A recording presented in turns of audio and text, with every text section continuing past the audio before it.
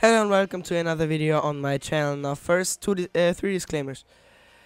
No face cam today, I'm still sick, I'm not feeling too well, I don't want to present you my face when I'm this out of energy and I'm feeling this like poorly, quote unquote, so yeah, not gonna do that.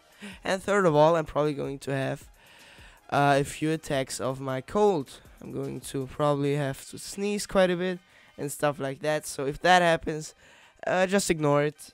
You probably all have had a cold before, and you know what I'm going through right here. But this video shall not only be about my cold, but it shall only be about this pistol bunch type information. I'm going to make a new ebook for you guys. It's going to be out of the Saints offense, and this is going to be the first part of this free ebook. Now, pistol bunch tight end is not a great formation in my opinion. It's a good formation, don't get me wrong, it's a good offense. You can probably beat a lot of people running just that, but you're not going to be able to beat anybody running, everybody, I should say. You will not be able to beat everybody in Weekend League with this formation alone, but this is a mini scheme. Now, for those of you that don't know, my definition for a mini scheme is this is the offense that you're running before your opponent can stop it. Once your opponent can stop your mini scheme, then you go into your real quote-unquote offense. Now, and for that, this formation is just perfect. The audibles I would go with are cross drag, halfback zone, verticals, and spot option. On the first page you can see halfback zone. If you then flick your left stick to the forward, once then you have the spot option and verticals place, and then you have cross drag as you go up one more time. We're first going to start off with halfback zone just because running the ball is so incredibly good in this game. So I'm going to go against Big Nickel in this video, and just quickly doing a few audibles. Okay, so we're going up against cover 3 Sky. Cover 3 Sky, it's a very popular play, but not good against the run for the most part. I say for the most part because block sheds are basically the determining factor if a run is going to be successful, and they're pretty random. So unless there's a block shed or somebody just blatantly misses a block, this is a good run. I would recommend to do is ID the user and flip the run to the left with the right stick, and then just try to make some moves as I can. I don't run the ball a lot, which is why I'm currently struggling a bit showing this off, but a runner can definitely make this play work, and it's a very good run.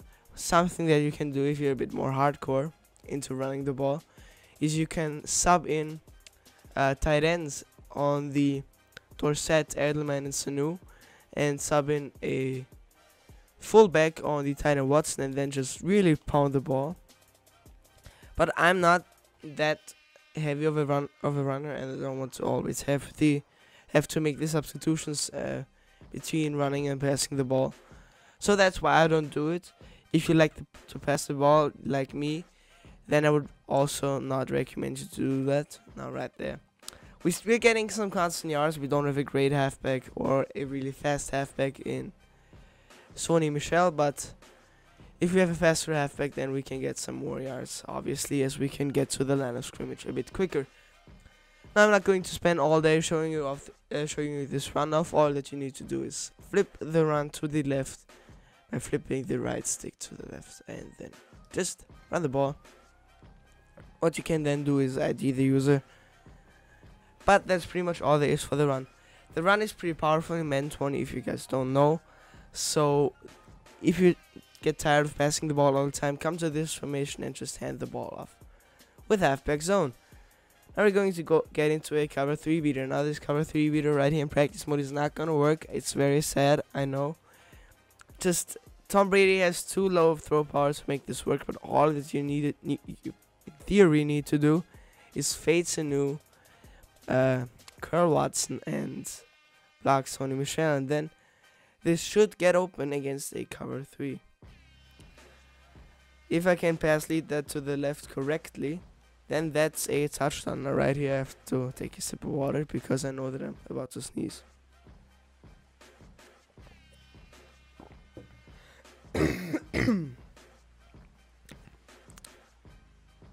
Okay, so you guys probably didn't hear that, but yeah, I had a nasty cough. So pretty much all you want to do with cross track is not cross track, spot option. There you go. Fade Sanu, curl Watson as a backside check down, and then just run the play like that. Now it's not gonna work once again. Tom Brady has too low of throw power, but in Ultimate Team I have 99 throw power. Michael Vick, yeah, that's his face, and it gets over it gets over a cover 3 pretty easily. Now, something that I like to do against the cover 3 is just streak Sanu, motion him out, and against Cloud Flats I'm going to show you that this even works against Cloud Flats perfectly.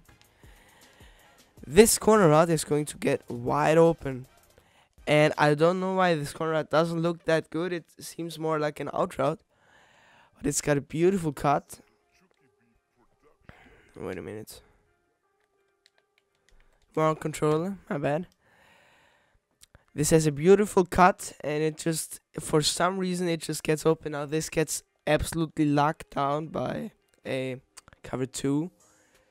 But against the cover 3, this is really godly. Like, this is a window that your opponent is not going to be expecting you to hit. Many of the plays I'm going to show you are going to be across the middle, and this spot option play just does a beautiful job at attacking the outside. Once again, just streak him, motion him out, and then you can do whatever you want. Backside, I personally like to curl him just so I can like hit him in this window for a check down. And once again, this is a 10-yard check down, so that's a pretty effective route combo if I do say so myself. Also, against man coverage, I haven't tried this, but I can promise you, pretty much guarantee that this corner route is going to absolutely destroy man. Well, never mind then. I didn't know that they had the best coverage ever back there defending this dude. Let's try that again. Actually, I can't accept that this does not beat man coverage. Like this has to, right? Yeah. Stephon Gilmore is just absolutely destroying Edelman right here. Yeah. Let's try that the other way around, so that we don't have the best man coverage cornerback in the league face to face with this corner out. So yeah, let's just see. And right there, okay. So probably that's a bit of an unfair matchup, but you see that this corner out should actually get open. But you see that this corner out actually should get open against man coverage. That's pretty much all I have to show you out of that. Wait a minute. I'm going to show you how this gets absolutely locked down by a cover 2. Yeah, cover 2. And there's just pretty much no way to throw this. Like right there, that's a pick. If I click on there, I have 2 controllers. I'm currently using 2 controllers. If I click on there on defense, that's a pick. So do not run this against the cover 2. This is not going to work too well for you if you're running this versus a cover 2. I'm just repeating myself, so we're going to go into the next play, which is cross track. Now this is a great play. It's very read dependent. Another difficult sentence for an Austrian, but I made it. It's a pretty difficult play. All you want to do is you want to block your halfback and then just motion snap like that and then make the read. It's a pretty difficult read, if I do say so myself, because there are many moving parts in this play. Generally, when you're going online with this scheme for the first time, you want to make sure to hit your drags, just because that's something that's very important when you try to get comfortable with the scheme. You want to hit your drags as often as possible. And also, something that's very nice about this play in particular is the drags are almost always open. Now granted, the one that Dorset is running most likely is going to get covered. Right there is going to get covered. Then you just move on to your next read, and this is a difficult read to make, and also a difficult ball to catch. Pause. Why is that so difficult? Maybe I'm making too big a deal out of this, but it's you have to swerve in order to voice crack. You have to swerve in order to make that catch work. Now, it's really difficult to explain what swerving is without showing it, but I'm going to try to explain it to you first and then show what it is, or show how to do it. You want to bring your wide receiver, when you're throwing the ball to him, in a better position to make it better, to get a better animation, pretty much. That's the analogy Dub used. He's a professional man player. If you want, he did a full tutorial on this. If you want to get a more in-depth look on this, I'm just going to brush over it a bit.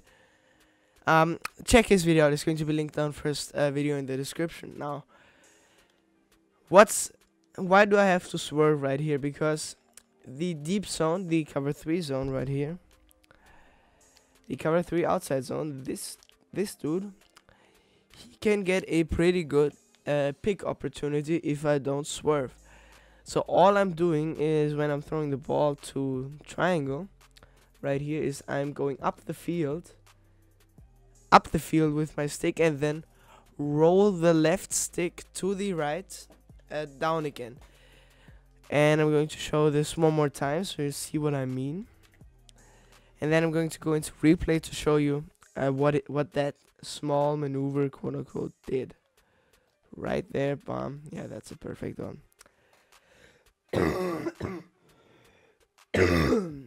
So right now I'm going to go into the replay, and I'm going to show you what I mean. So we're going to run the play.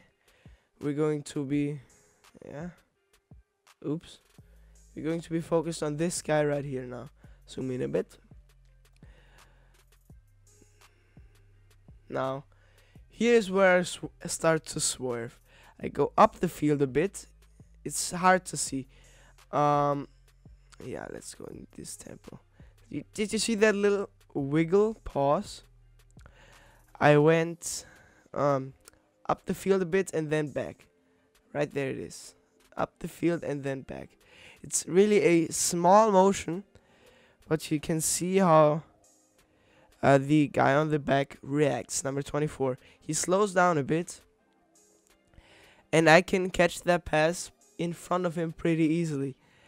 That's all I did, is I got my number 11 into a better position to make a play. Now, why that happens and why I'm in a better position after that small wiggle with my I'm really trying to avoid a pause here with my analog stick. There you go.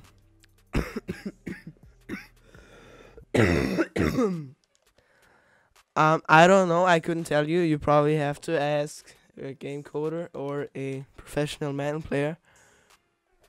It's weirdly enough, it seems like both pros and the people that are paid to code this game have equal little knowledge about this game. Pretty weird. Why that happens, I don't know. Also, why the devs are incompetent, I don't know neither. But this just helps to get the pass completed. For why, I don't know. I'm going to show you this one more time. Right there, small little swerve. Ooh, just like we drew it up. And then let's go. Okay, now perfect. I'm not the best at swerving. You should probably look to somebody, a YouTuber like Throne. I already showed you his channel a couple of videos ago. But if you want a full swerving tutorial, then just click the first link in the description. This is going to be the link to a video a pro man player did on how to swerve. Now, last play I'm going to go over is verticals. Now, I'm probably dragging this on a bit, so I'm going to go through this really quickly. Swerving, yeah. Verticals is a great play versus cover 2. It's a tight window. I'm just gonna run it stock or with a drag like this, just to show it to you guys. You can throw this Sinu route, but it's a tight window to fit it into. Now, right there, that's the window. And yeah, why this safety was so far in the box, I don't know. You'd probably have to ask him, because this makes no not even a little bit sense, but he was, and that opened the throw. Now right there I'm going to show you that you can even make this throw with the guy being a bit farther back. Yeah. Now right there, that's a really tight window. I waited a bit too long on throwing it.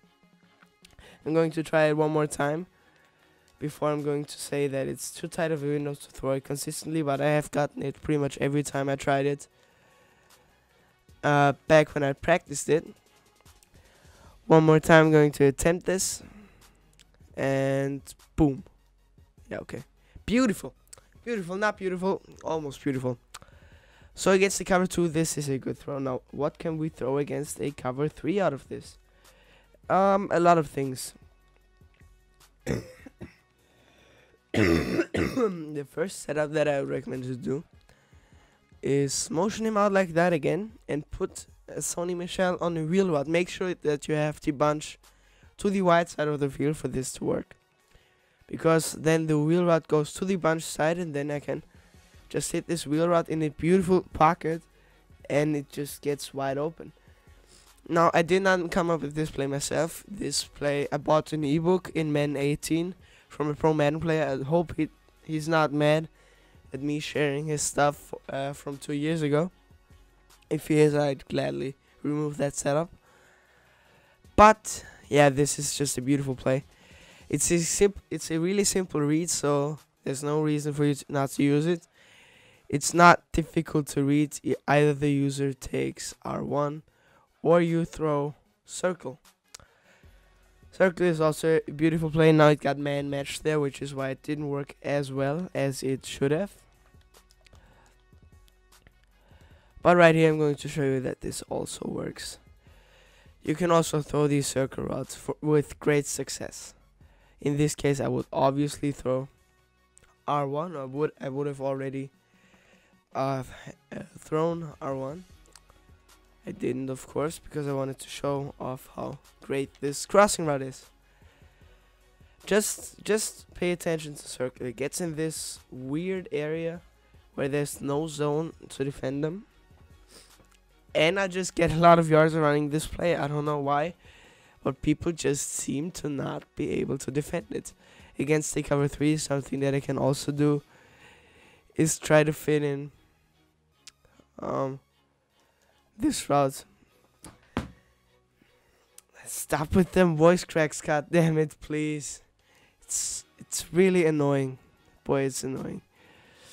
But yeah, that's pretty much all there is to verticals. Something else that you can do is you can run this setup. Look for do the same thing with look for circle, but then just check it down and leave your running back on this release route, and all of your zones are going to be drifting back, just because like all of these vertical routes. Then all you do is just wait a couple of seconds and then just get sacked before you can throw the check down. One more time, just wait a couple of seconds, that's what I was gonna say, and then just throw the ball and cut it upfield. That's how good this formation is. Once again, this is a mini scheme, really simple reads. Make sure to go check it out of the Saints playbook. It's not the only playbook that has pistol bunch tight end, but it's going to be the playbook that I'm going to be covering for the next free book that I'm going to do for you guys. I'm going to lab quite a bit. Make sure to get ready for some tight offset action and some Taysom Hill action, and also maybe some Y of 3 a week action. That's all I have for you in this video. This was quite long for this simple of a video, but I tried to go into a lot of detail and explain to you really what I'm thinking when I'm creating one of those schemes and when I'm playing Madden. That's all I have for you today. Make sure to pass the ball in Madden 20. Don't be a bum and just run stretch and dive, even though you can also do this out of this playbook. That's all from me. Thank you very much for watching, and see you in the next one. Peace out.